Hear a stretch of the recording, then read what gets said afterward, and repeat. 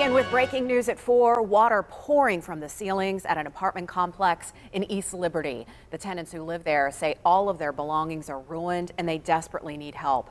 KDKA's Jennifer Barrasso is there live with more now. Jen. Yeah, Kim, we are trying to get answers from the people who own this building here in East Liberty, but it is an absolute mess, as you can imagine. Residents have been coming in and out of here. I've learned from Zone 5 Pittsburgh Police that the power went out. There is no heat. And like you said, tremendous flooding. Residents were told to evacuate, to get out of here. Now, Penn Manor Towers on North St. Clair Street here in East Liberty. People who live here telling KDKA apartments on all 3 floors are flooded. Maintenance came by to help, but residents say they have no place to go and personal property is damaged. And also tenants telling us the problem started Friday. Electricity kept going on and off. Then the fire alarm went off. Then the water went out yesterday, came back on 10:30 last night.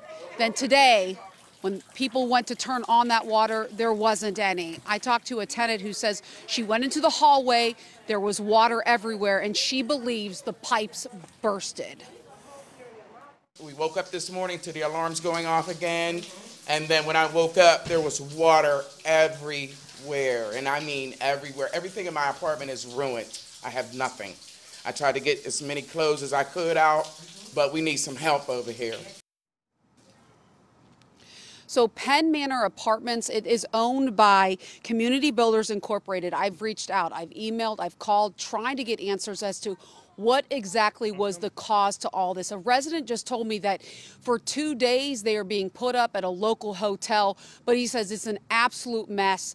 And he said that he estimates there are more than 100 people who live here, elderly, handicapped. So you can imagine just how frigid it has been. This is just, the timing is just so unfortunate. We're trying to get answers though. Reporting live, Jennifer Barrasso, KDKA News.